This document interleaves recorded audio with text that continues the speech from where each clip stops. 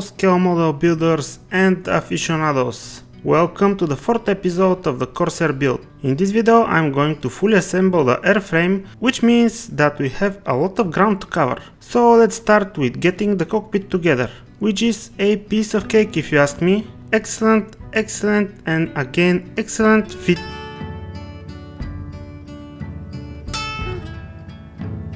Most of the tools and materials I use you can find in the description.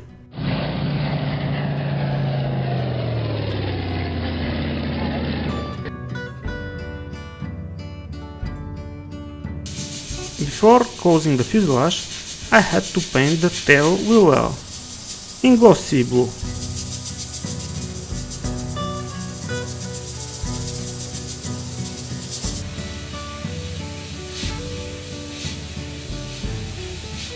And to get a bit more definition, I highlighted the frame with lighter version of the base color.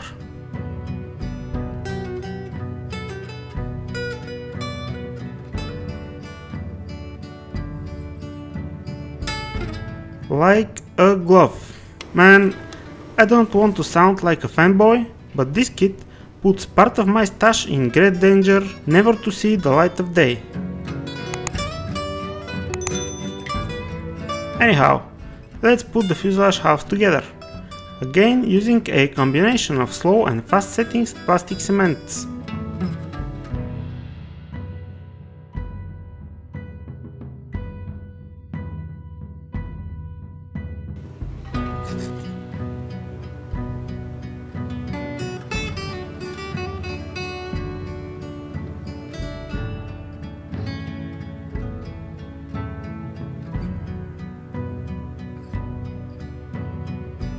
After the fuselage is in one piece, I can get the instrument panel shroud upgraded, painted and weathered. First, the eyebrows from the kit take their places.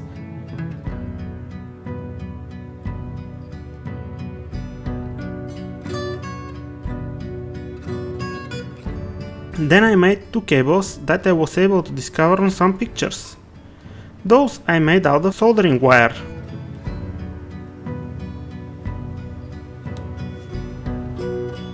I attached them with super glue and then I did the masking tape cable tie deal, which is very effective in my opinion.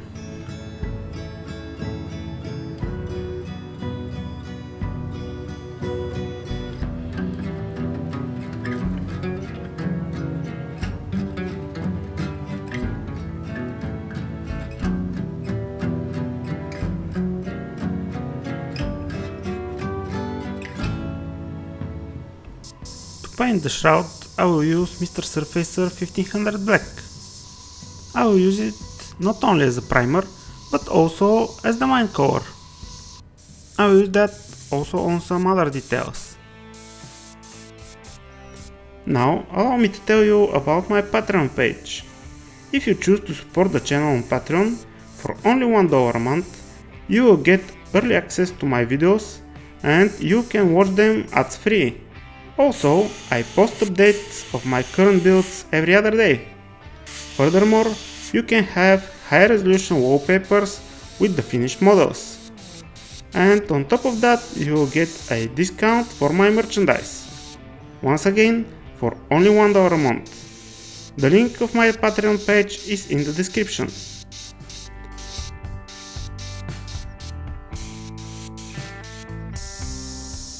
Using satin black with a drop of white, I will do some fading effect on the shroud, just to give it a bit more interesting appearance.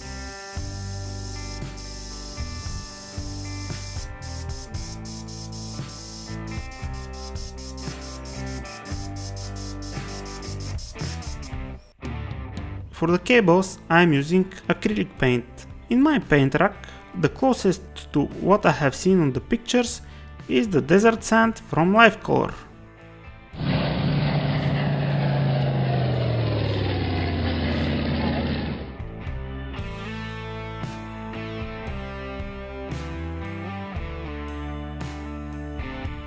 For the cable ties, I chose medium grey color.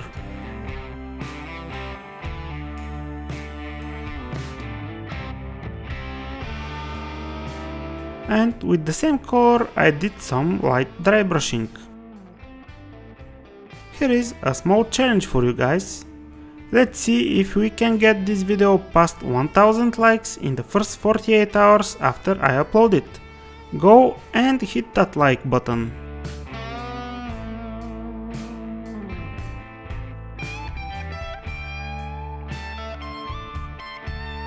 To highlight the various edges and the buttons on the eyebrows, I used grey watercolor pencil.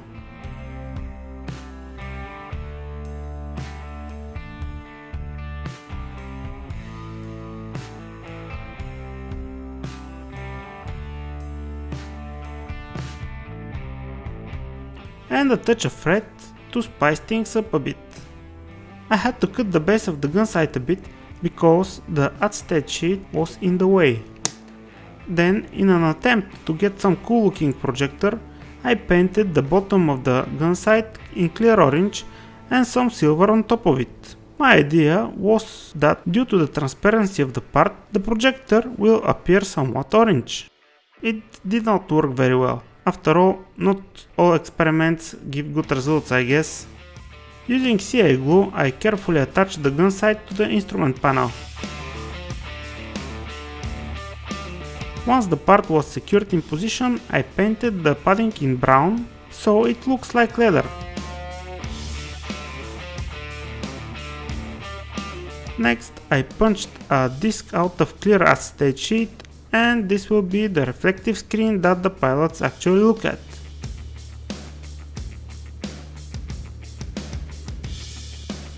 To give it the appearance of thick glass, I painted the sides with green marker.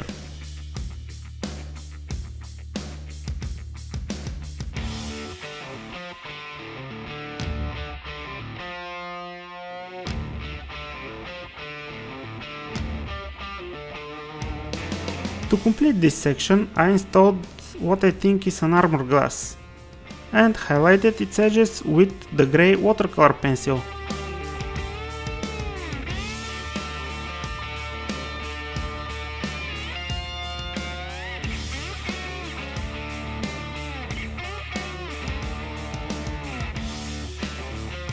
Now let's move on to the assembly of the airframe. First goes the windshield part of the canopy.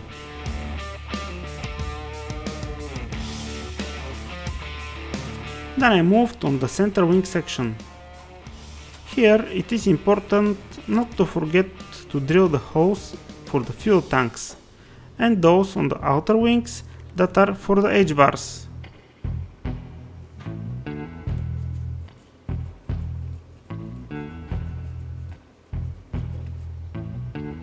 As you can see, it is pretty smooth sailing, which makes me wonder why do I buy kits that present me with unnecessary challenges from beginning to the end.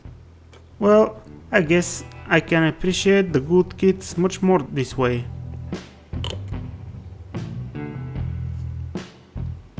In case you wonder why I switch between different plastic cements, it is because of the different work time that I have at my disposal. The yellow top is a lot slower and allows me to pick the part from the bench and position it with time to spare. The purple top is the opposite and dries almost instantly. It is extremely useful when you have the parts together and you simply put a drop of glue in the joint, and that's it. In between there is the blue top, which is your go-to cement if you want to have just one.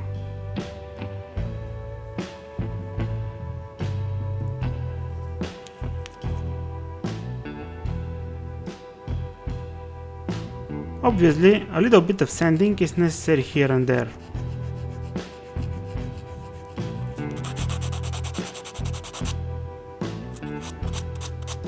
The next step is to apply the rivets to the model. I will not go into details here because I have a dedicated tutorial on the subject. If you are interested, you can find the link in the description. I understand that some people find riveting unrealistic and so on. But on my models, I find it appropriate, most of the time that is. So there is no point in arguing about personal preferences.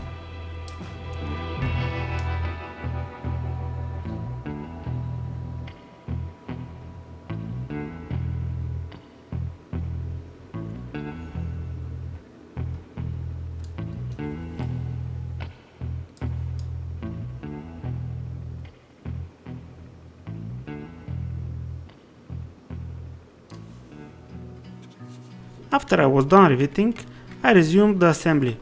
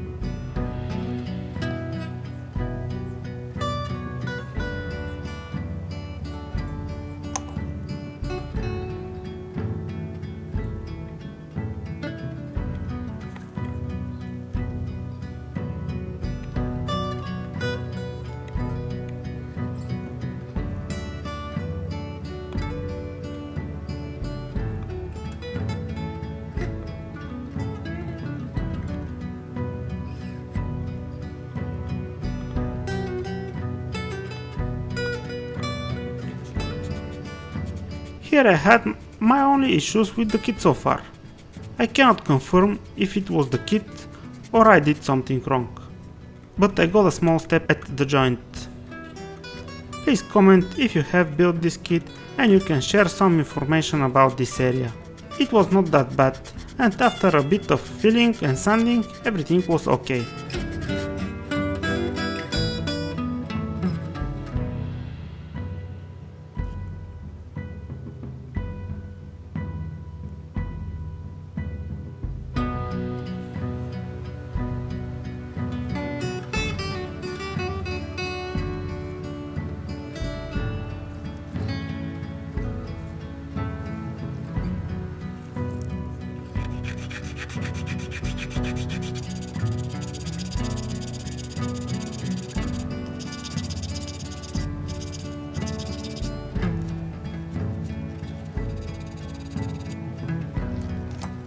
Thanks for watching this far. I hope you have enjoyed this video. Leave a comment in the comment section and go watch more of my videos. Until next time, happy modeling!